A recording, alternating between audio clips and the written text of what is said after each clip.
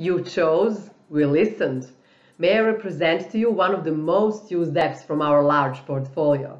It helps you optimize number and location of your warehouses while reducing modeling and processing time of network design studies by up to 70%. Our network design app is at your service and it can be creme de la creme of your analysis. So let's taste it. A popular beverage brand from US is delivering all the goods from 2 factories and 7 warehouses to the customers in various locations. They want to see if by reorganizing their network structure, they can get lower total costs. The first step is getting the total cost of their current situation. The next step is identifying the potential warehouse locations and finding the optimal number.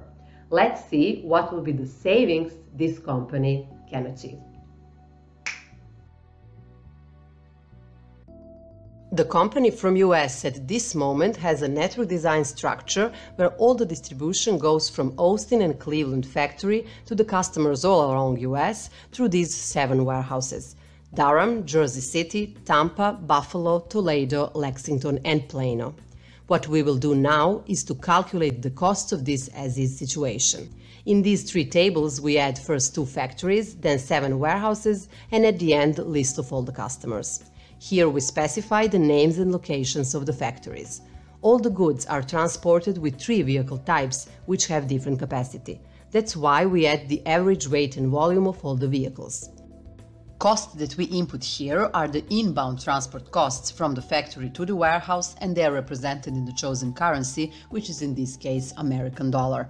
In Network Design app, we add transport costs by distance, and we are calculating them as a decreased linear function, taking into consideration the cost per first mile and the cost per 1,000 miles. That means the biggest cost this company has is for the first mile, and it is assumed that after 1,000 miles, the costs will be steady.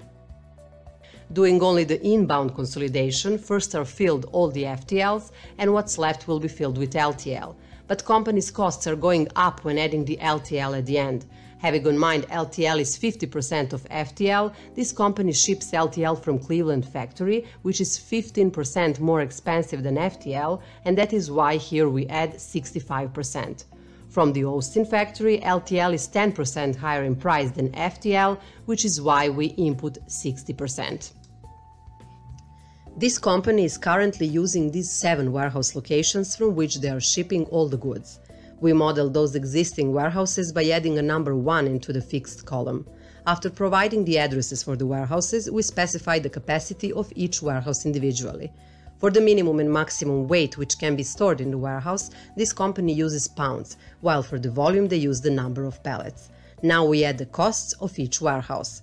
The company has renting and electricity costs as fixed costs, while the variable costs depend on the cost per weight and the volume of each unit stored in the warehouse. We also here input outbound transport costs from warehouse to the customers, but comparing to the inbound, we don't do the outbound consolidation. This company has various customers, and here are added all their names and locations. We also provide average weight and volume per shipment, which will be multiplied by the total number of shipments. We also specify which customer is supplied from which factory and which warehouse. Having in mind 7 existing warehouses represent the current network design structure, we will fix from 7 to 7 warehouses in order to calculate as-is solution. All provided warehouses are included into the solution. We can see total assigned weight, volume and shipments per each warehouse, as well as the fixed and variable costs. Here is shown in detail factory warehouse assignment, including total weight, volume and number of shipments assigned to each factory and each warehouse, and the distance between them. The company has also insight into the total inbound transportation costs from a specific factory to a specific warehouse. Likewise, the customer warehouse assignment shows which customer is assigned to which warehouse, what is the total weight, volume and number of shipments for that assignment, as well as the distance between them. Stated are also total outbound costs from the particular warehouse to the particular customer. When summing the fixed and variable costs of the warehouse, plus all inbound and all outbound costs, we got total cost of as-is solution, which goes around $7.6 million. Let's now try to redesign the existing network. We will not change the factories, neither the customers, but we want to see are there better options for the warehouses that should be used. For that purpose, we found 22 warehouses more, which we want to add together on the list with 7 existing ones. This time, we don't want to specify any of the warehouses to be for sure in the solution, because we want to see all of them as potential warehouses. That's why in the fixed column we add everywhere 0. For all 29 warehouses, we specified the capacity and the costs. We will also not specify which factory or warehouse should supply a certain customer and leave the engine decide which would be the suggested options. But the company from US wants all found warehouses to be in the radius of 2,500 miles, so we are restricting maximum warehouse distance. In order to see the optimal number of the warehouses, we will select minimum 1 and maximum 29 warehouses. Due to the fact 29 potential warehouses are listed, this is here the highest number selected. These 5 warehouses are found as the optimal ones: Irvine, Jersey City, Lubbock, Plano, and Toledo. We can have insight into the fixed and variable costs for each of the warehouses, as well as all the detail regarding factory warehouse assignment and customer warehouse assignment. If we sum fixed and variable costs, all inbound and all outbound transport costs, we get the total cost of this optimal solution, which goes around $5.4 million. Let's now visualize the new network design structure. From the Cleveland and Austin factory to the customers all over US, the optimal solution offers these 5 warehouses through which the distribution should go. Those suggested warehouses are Irvine, Jersey City, Lubbock, Plano, and Toledo. Total cost of this optimal solution is $5.4 million. And now let's remind ourselves how the previous network structure of this company looked like.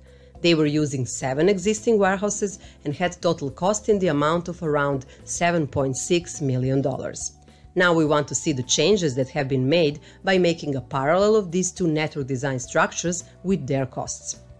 When comparing the optimal solution with as-is situation, we can see that only 3 out of 7 primary used warehouse locations are considered as the optimal ones. Those locations are Jersey City, Toledo, and Plano. Besides them, the other 4 existing locations are not even considered, and 2 completely new locations have been offered in addition: Lubbock and Irvine warehouse. If the company uses these 5 suggested warehouse locations for the entire shipment distribution, they will lower their total warehouse and transportation costs and get around $2.2 million of savings due to the redesign of their supply chain network. Bunch of benefits are knocking at your door if you want to redesign your supply chain network. And now let's see what we have achieved by doing this network design case study. Thanks to the network design analysis, we have found the optimal number and location of the warehouses. We reduced transportation plus warehouse cost, we determined the optimal product flow through the supply chain, and we improved service level for each one of the customers. When talking about your supply chain network, sometimes it's needed to run multi-level network design analysis. Yes, I know it can be complex, but we prepared a detailed case study for this topic, and the link how to download it and to book a call with my colleague Christina is right below this video in the description.